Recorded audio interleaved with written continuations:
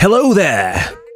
Today we are going to install EmuELEC to an S912 board, which could be a Pandora Key 7, could be a Treasure, it could be one of these new Treasure 2s. What's important is you have one of these little buttons on the board.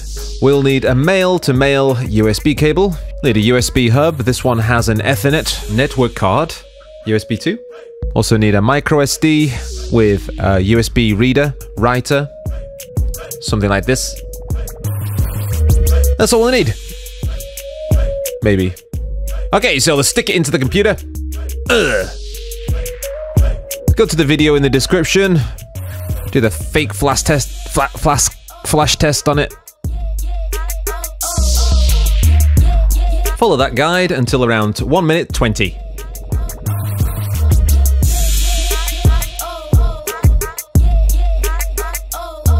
Once you're done, we go to the EmuELEC website and the GitHub. Scroll down until you can see the amlogic.arm 3.9 generic img.gz. Save link as somewhere on your computer. And then load up Etcher.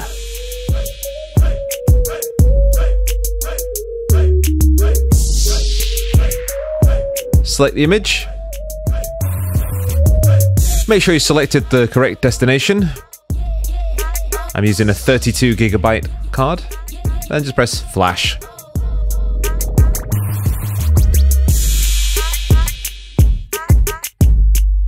Once finished, unplug your microSD and then reinsert it. We're going to now go into the EmuELEC partition. And then we're going to go to device trees, scroll down until you see the GXMQ201 1G. Right click that, copy. Go back to the root, right click, then paste. Click once, and then twice, slowly, and you can rename this file. And at the bottom here, you need to rename that to dtb.img.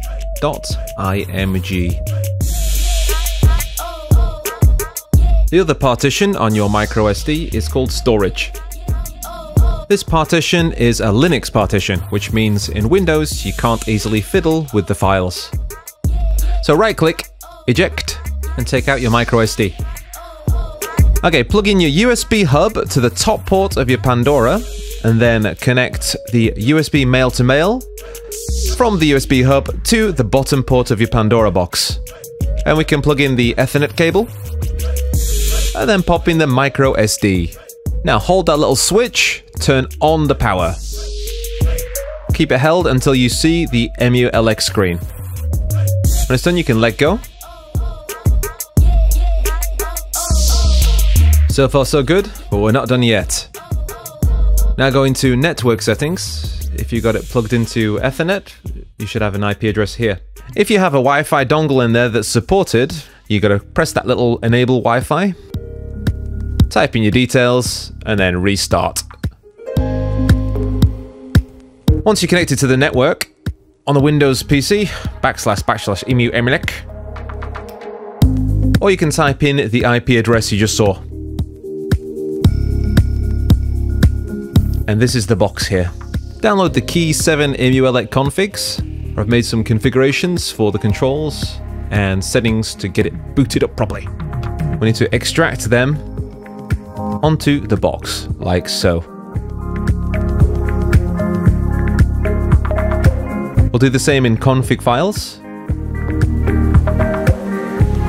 Extract them to the folder called config files on the box. Replace, and we're good. Okay, so on the box, we need to look at the folder called ROMs.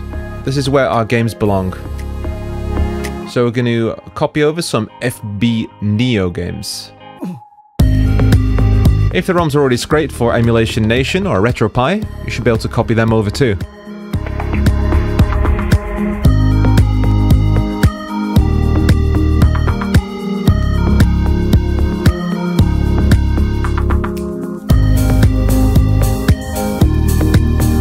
So you have one folder per machine. For example, you got ColecoVision, Daphne, Famicom. So just copy the game files for each one. Also, the BIOS folder is here too. Just copy everything over that you need. Let's go back onto the box. And we can restart system. If successful, we'll be able to see a few games on here, but it ain't pretty. Here we can change per system. Underneath that is per game. So if you need a particular emulator to run this game, you can change it. Let's just try 1942. Runs great, 2 players. Push coin and start twice to exit. In the zip file you copied over earlier, I've actually set some of the options, so FB Neo is at 200% core, so no slowdown on Metal Slug 2. In the main menu, go down to Scrape. We can use Screen Scraper here, or we can use the game's database. I recommend Screen Scraper if you have your username and password, but I forgot mine, so let's see what happens.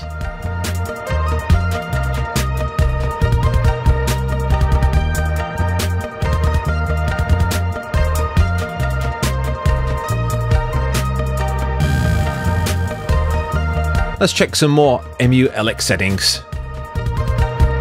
So here we can fiddle with some things. SSH needs to be on if you want to use network. I recommend bezels off.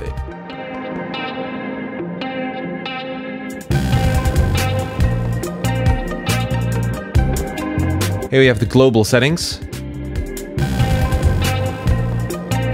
If you want to add another controller, you can use this menu here.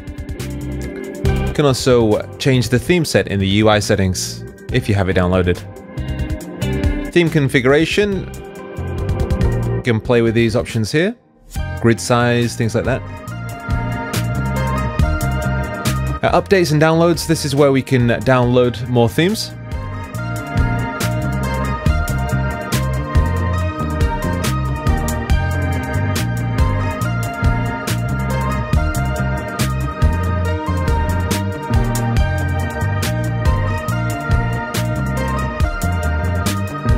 Try grid.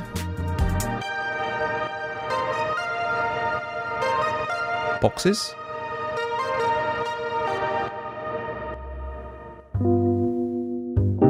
Carousel.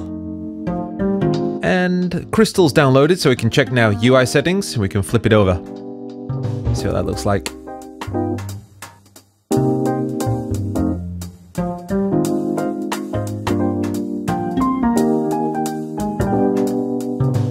Alright, let's try some games. First one, Alien.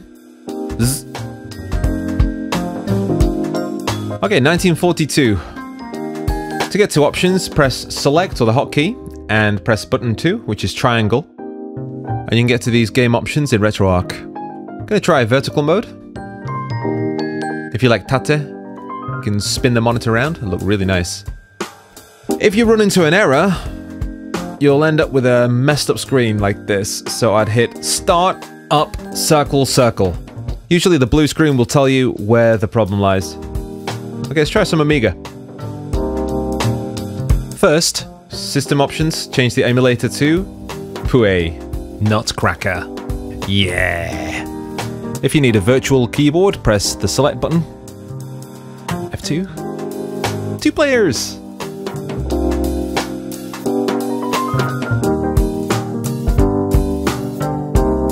You can also put ScumVM on this, but you need to hook up a mouse.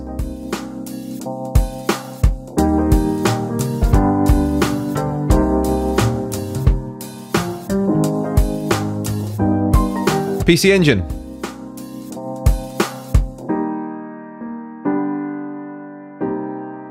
Famicom.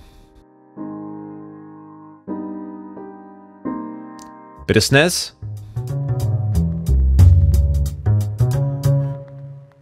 N64, controls don't work. So go back into the quick menu, go down to controls, port 1 controls, and then with the up, down, left, right cursors, we need to change them to the analog stick. So on the right, we need to change from D-pad up to control stick, Y, Y, minus. So it goes Y minus, Y plus, X minus, X plus.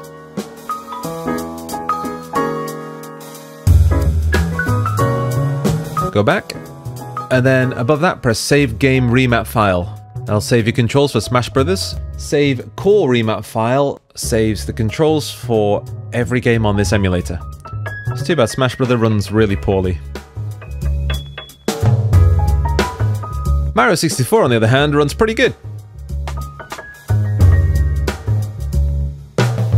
One thing you couldn't do on the Key 7 is save, which we can do here in the quick menu. Save state.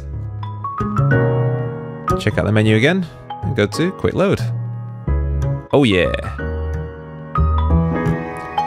Here's the port of Doom.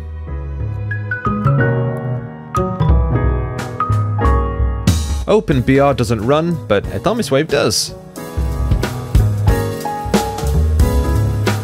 It does have its limitations though. Remember this boss? Mega Drive?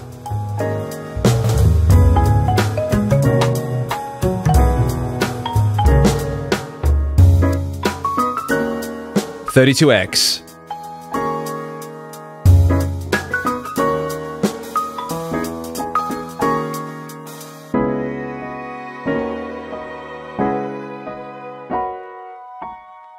Sega CD. Bit of Snatcher.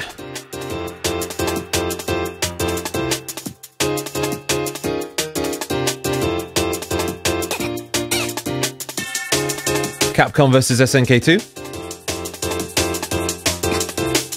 Alright, I'm going to explain how to change the controls here. Same again, quick menu, controls, port 1 controls. Okay, so what we do is imagine this is a Super Nintendo pad or a PlayStation pad. So that's X, and now this is square. And now this is circle. And this is triangle. So on a triangle's medium punch. And then L and R, this is L first. So on strong punch. And then strong kick for R. We do that for port 1 and port 2. When we're done, save game remap, as we did before. Now every time we play this game, the controls will be fixed. I've actually added the Capcom vs SNK2 control configuration to the zip file, so maybe already sorted for you guys.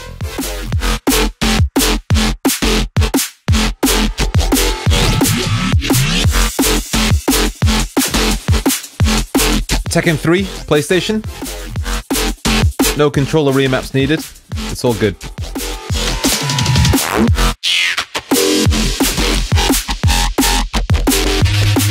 Last minute edition. Mayflash Dolphin Bar.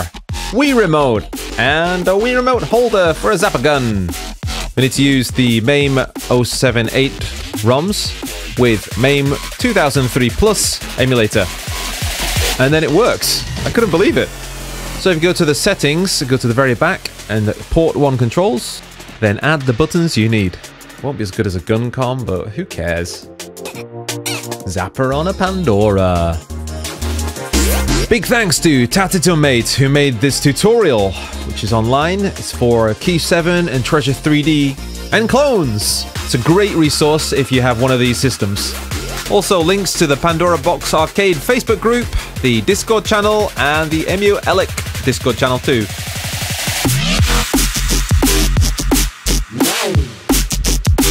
And a thank you to our patrons. Martin Palmer, Wilbert Rivera, Rampo Rath, Kevin Sanchez, Francesco, Lee Dragon 999, Jose Lobos Palenzuela, Cahill Riley, Chris Hannett, Lazy Waves, Javier, Jim McConaughey, Patrick Champion, Joel Matthews, Amish McLaren, Matthew Drover, Jorge Cosio Viorel, Unknown 951, and Jay Carter. Thank you all. See you around, guys. Bye!